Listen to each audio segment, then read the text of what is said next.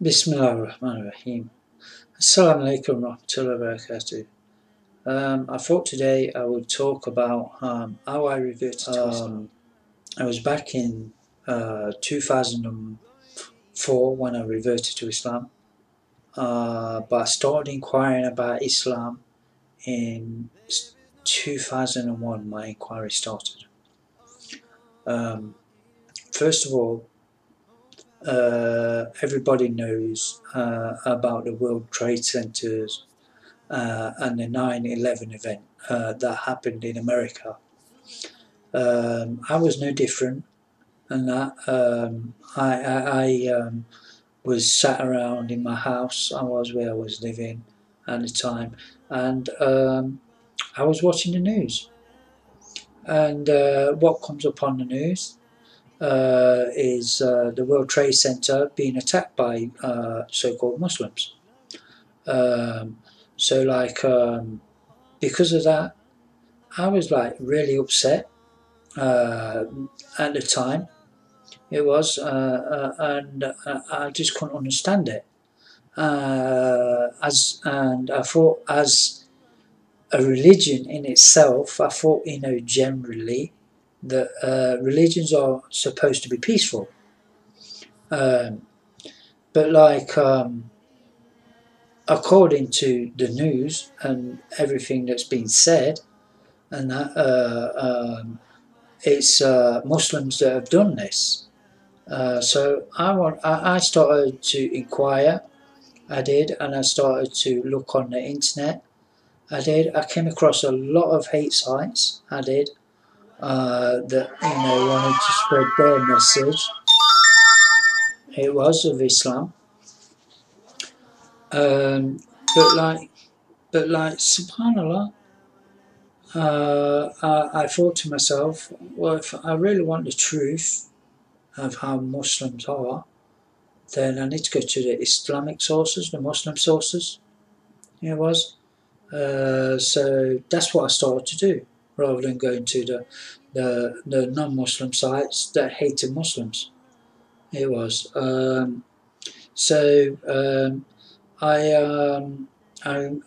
started doing my research.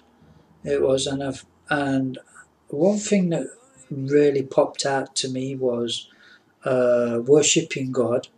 It was without no partner. This was for me personally. This was a very important point because I already had this belief system in myself, although I was not a religious Christian. I was just like, I believed in God, but I didn't believe in Christianity the way they spread their message and what the belief they had about Jesus, peace be upon him, and that. It really, popped out at me. And also things whilst I was reading the Quran, and it was saying this is the truth. No, there's no doubt. This book is without a doubt. This is a bold statement to say. It is. Even in a book, it's a bold statement. There's no person who's written a book has ever said that. It is. And these things have started to stick out to me. But the main thing that stuck out to me was, like I said, was worshipping God without no partner. So my quest from that point on was to, I was like, right, okay then, I'm going to read through all this book.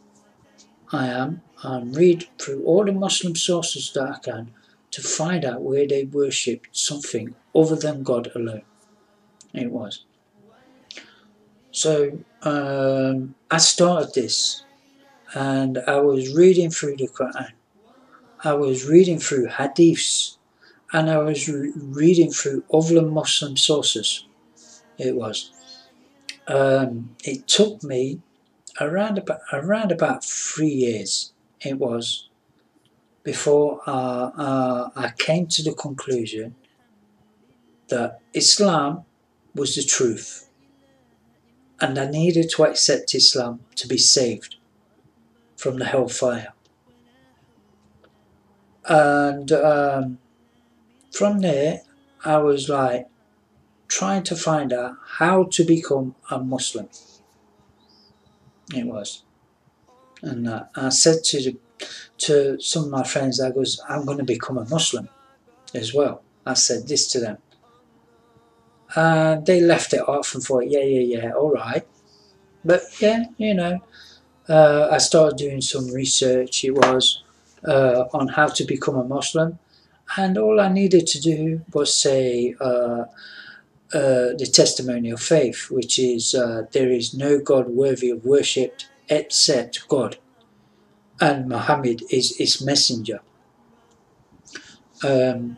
So I thought to myself, there's got to be more to accepting Islam than just saying this testimony of faith. It was. So I thought to myself, I'll tell you what, I'll go on holiday. I will. And I'll go to Turkey for a holiday. I booked 2 weeks holiday in Turkey. It was. Just before, about a month before I was ready to go to Turkey, my flight got cancelled by the flight organisation, by the company. So like my intention to do my shahada and that in Turkey had failed, and that automatically it failed. It stopped. I couldn't do it anymore. So like I'm like, oh, how am I supposed to do? How am I supposed to find out how to become a Muslim now? So I started to do more research on it. I did, and I got in touch with this organisation. It was who are called Markfield Islamic Foundation. They're based in Leicestershire. They are, and I contacted them. It was, and asked them about how I become a Muslim. It is, and do I need to go anywhere to become a Muslim? And anyway, whilst this was, they contacted me back. They did, inviting me to come to their organisation. It was in Leicestershire. To go on an Arabic course for 1 week, and I accepted. I did. I thought, okay, yeah, that sounds great. It is. Next thing is about 3 months later, it is I'm going on this Arabic course. It is. I remember I had to, because I was living in Hartlepool at the time. It is up near Sunderland, and I had to go all the way down to Leicestershire, which was quite a long journey. It was. I arrived on Sunday night. I did. I got accommodation, all my food. It was included in the price. It was everything that I needed. I thought, yeah, this is great. This is great. This is. You know what I mean? Anyway, I'm there. I start the course on the Monday morning. I do. We go on the course, getting taught the Arabic alphabet. It is on the first day, and that. I was being taught by a sheikh called Sheikh Tijani. It was, and he was going through everything with the Quran and that, as we was learning the Arabic alphabet. It was, and also learning a few Arabic words. It was like Salam Alaikum, Kaifa Halik. It was things like that. It was. So yeah, alhamdulillah, this was good.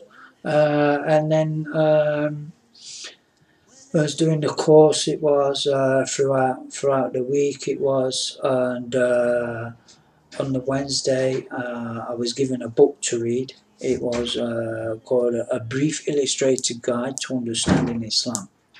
It was because by this time they actually knew that I wasn't a Muslim at this point, and that so they gave me this book to read, which basically told me the basic fundamentals about Islam. It was, and the 5 pillars. It was, which are the fundamentals of which I needed to know. So I sat down in a classroom. I read this book while everybody else was doing the lessons. It was, and I went through it. It was, and about 3 o'clock in the afternoon. It was. They said to me, "Are you ready to become a Muslim?" And I said, "Yes. I've read everything I need to know in this book. I have, and I am ready to be a Muslim. I am." Next thing is Sheikh Tijani. He said to me to repeat after him. It was to say Ashhadu la ilaha illallah wa ashhadu anna Muhammadur Rasulullah. And basically, in English, that means there is no deity worthy of worship except Allah, and Muhammad is the last and final messenger of Allah. And that was it. Alhamdulillah, Allahu Akbar. I become a Muslim. I had. And everyone was there giving me hugs, it is out of the meals, and everyone's saying salams to me, you know, and like some people was crying because I'd become a Muslim because they were so happy that, you know, I'd accepted Islam into my life. It was, and that was it. I'd become a Muslim now. Next thing I know, later on that day, the brothers and the sisters, they went and got some gifts for me, some books it is, so I could learn more about Islam. Yeah, alhamdulillah, and then I carried on doing my Arabic course. It was until the Friday. It was. And then from the Friday, I went back home. It is, and I had to leave. I did Hartlepool. I did, and I went back to my old city to live. It was, and a couple of the brothers who I had met at the Markfield Islamic Foundation actually lived in my old city. So as I'd gone back to my old city, I'd contacted them. I did, and they invited me to the mosque. It was, and I remember the brother, you know, like mentioning to someone it was about me taking my shahada, and there was a big announcement made in the mosque, and then I had every single brother that was in the mosque come up to me saying salams, wishing me all the best, and, you know, thanking me for becoming a Muslim and accepting Islam, and knowing that we don't reject Jesus, peace be upon him. It is so yeah, alhamdulillah, I was very, very welcomed, and it was overwhelming at the time, and also beautiful. So, and this is it. This is the beauty of Islam, is the brotherhood within Islam. It is. There's so many brothers. It is to help you.